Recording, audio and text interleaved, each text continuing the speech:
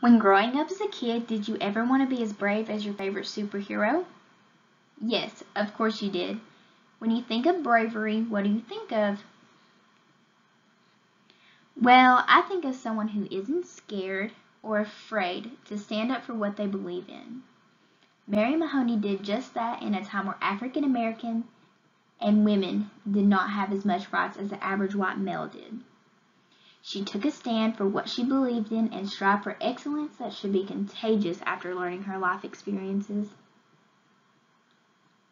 In studying the great accomplishments that Mary Mahoney had in her life, I believe we can all learn important life skills that we should start to incorporate in our lives today. The information I plan to provide during this presentation mostly comes from the University of Jacksonville's post on Mary Eliza Mahoney's biography, The First Black Nurse. And I will also tie in references from the Mary Mahoney's biography and also the Archives of Women Culture on Mary Mahoney. Mary Mahoney's work in the field of nursing and being a women's activist impacted women's rights and African Americans' rights. I will discuss Mary Mahoney's life, referring mostly to her careers as being a nurse and an activist for women's rights.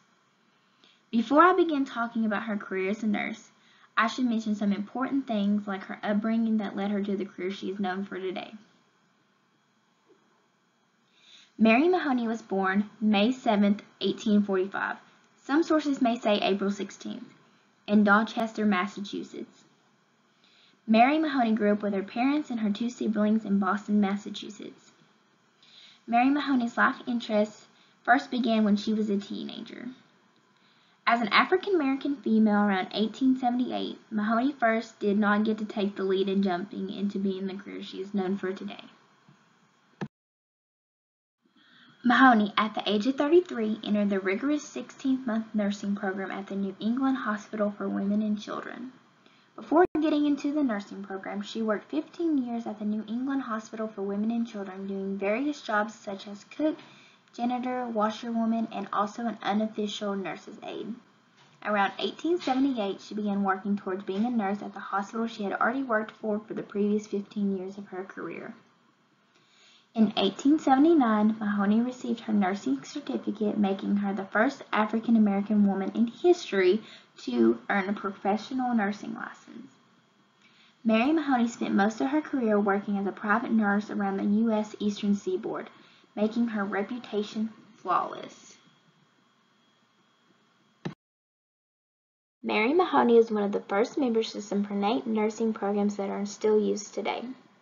She was one of the first original members of the prominently white Nurses Associated alumni of the U.S. and Canada, which is now known as the American Nurses Association. She later helped co-found the National Association of Colored Graduate Nurses in 1908. Mahoney served as the National Chaplain of the NACGN. Mahoney also gave the welcoming speech at the first convention of the NACGN. After spending 40 or so years being a nurse, Mahoney then turned her focus into women's equality. Mary Mahoney's life revolved around not only fighting for the rights she should have as an American, but also fighting for the rights she and others should have being an African American, a woman, or both. After 40 years, when Mary Mahoney decided to retire, she then set her focus to fight for women's equality, which gave from her national professional career. She took off and led the race. In 1920, at the age of 76, she was the first woman to register to vote in Boston, Massachusetts. Mary Mahoney later died January 4, 1926, at the age of 80, after losing a 3-year battle with breast cancer. Despite all the possible negativity that came from others, Mary Mahoney's life, we should consider how brave she truly was. When Mary Mahoney was a teenager, she had an interest of being a nurse.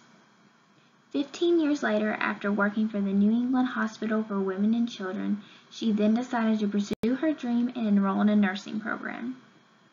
After completing the harsh nursing program, she began work as a private nurse around the Eastern Seaboard, where she was known for her flawless work. She retired about 40 years later and then pursued being an activist for women's rights and African American rights alike.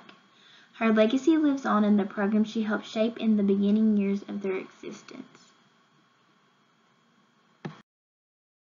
Despite what other people may have thought in this time era, Mary Mahoney made a mark, not only on African Americans' rights, but also women's rights. In life, sometimes we need to reflect on someone else's life to fully understand the importance of our own life. Mary Mahoney's life was about being brave no matter who you are, female, male, or the color of your skin, making the most of your life and finding something you love, and can also strive in greatness in it that will forever leave an impression of the greatness you are capable of.